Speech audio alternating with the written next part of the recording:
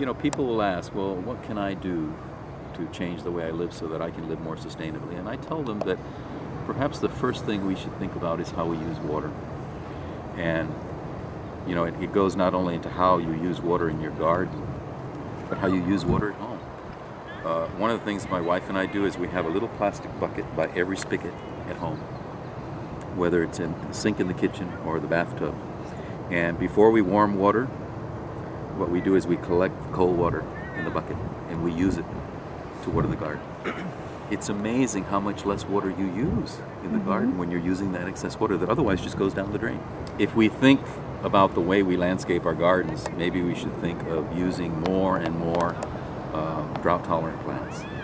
And when I say drought-tolerant plants, it's not just native plants, but we can think also in our climate, since we live in a Mediterranean climate here, maybe one of the things we can think about is plants from other Mediterranean climate zones. For example, from the Mediterranean region, from parts of Australia, from parts of Chile, and areas like that. Because these are all plants that have adapted to that low seasonal rainfall that we have here in California. So, you know, if somebody is thinking, I have a 2,000 square foot roof and I want to put plants on it, first talk to an architect, okay?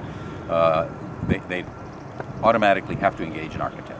And then all the architects now are pretty much attuned to green roofs. Before you think, oh, is that too expensive?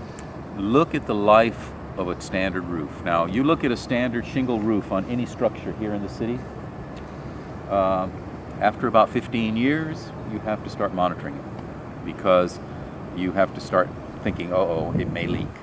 After about 20 or 21 years, you have to think of replacing it. This kind of roof will last at a minimum about 45 years, which is significant, really, when you think of it. I mean, so that cost of $17 a square foot, if you can get a lifespan of 45 years out of the roof, that's really pretty good.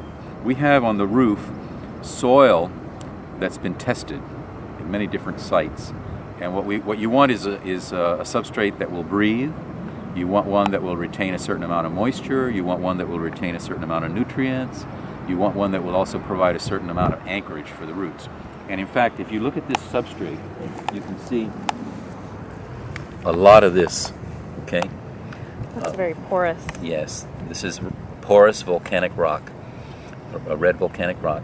And 45% of the substrate on this roof consists of this. This brown would be, the entire roof is a sort of a lightweight concrete roof.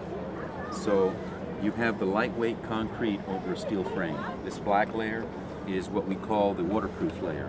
It's like a heavyweight standard roofing shingle. Cool. That's this one here.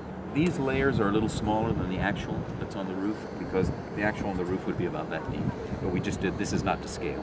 So this is the insulation layer. And then you'll notice this one here. You notice, I'm gonna lift this up and I want you to look in there. What does it look like to you? Like an egg crate. It looks like an egg crate, exactly. And that is the drainage layer, okay? So everything above that is made so that you can get drainage to that layer. So it means that you'll get residual moisture that hasn't been actually absorbed by the soil or the plants that will actually drain into that. And then eventually it will evaporate.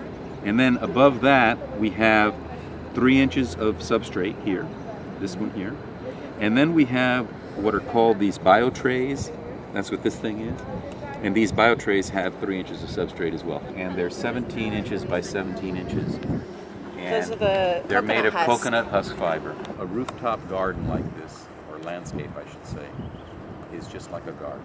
It requires maintenance. You can't have any kind of a garden and say, I'm going to plant natives and I won't have to worry. Because even if you plant natives, you do have to weed. Because what happens is you have birds and wildlife that come to your garden. They bring seeds of things that may not be native or may not be things that you want. And after the winter rains, things are going to come up.